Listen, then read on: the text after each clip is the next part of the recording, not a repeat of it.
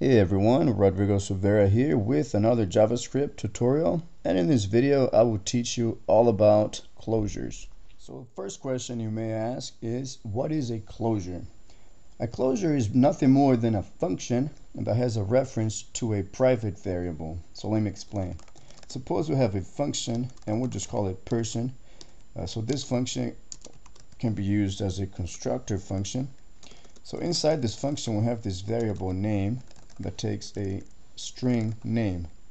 Now if we say something like var me equals new person, and note that the use of new in a constructor function doesn't have anything to do with closures necessarily. But if we instantiate this person class, now me is an object of type person that has an attribute name. So we can say me.name, and it's my name right there. And that is because the string or the variable name, which happens to be a string, is an attribute of this object.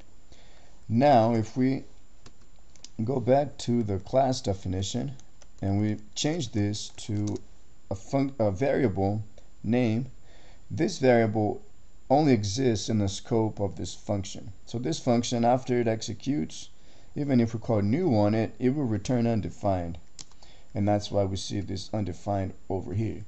However, if we do a var new or var me equals new person, and now me is still an object type person, but we don't see the attribute name.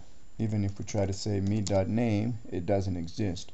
And that is because this variable is out of scope at this point over here. So we don't have a way to access that. So a closure, what it is if this function somehow, even after it returns, we still have some way to access the variable name. And what we can do is create a function. So in this case, I created a function called getName, which is a property of person. And this function will return name, which refers to this variable. And in fact, just to make things clear, we're going to rename all these names here, the variables. So this one will have an underscore like that. So pname is a parameter name, and then underscore var, or underscore name rather, is a var, which is just convention in JavaScript to kind of indicate a private variable. So this will be out of scope after the function returns, except this other function now, this getName, this.getName, still has a reference to underscore name.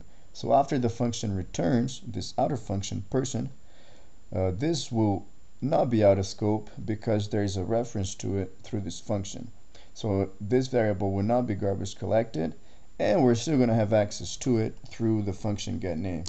So if we try to redo var me equals new person Rodrigo, again, the only property in me is getName, which is a function. However, if we call the function getName, it will return this variable, which when we instantiate it here, it was Rodrigo. And there it is. So that's a closure in simple terms. A function that has access to a private, sometimes this is referred to as a free variable. So that's what the closure is this function that has access to this variable, just like that. So if you have any questions about this, or if something that I explained wasn't clear, post your questions with the video. If you like the video, I would ask that you like it and possibly share it so other people can know more about closures, and you can support me that way. And as always, I would ask you also to be sure to subscribe to our channel. Thank you very much, and I will see you next time.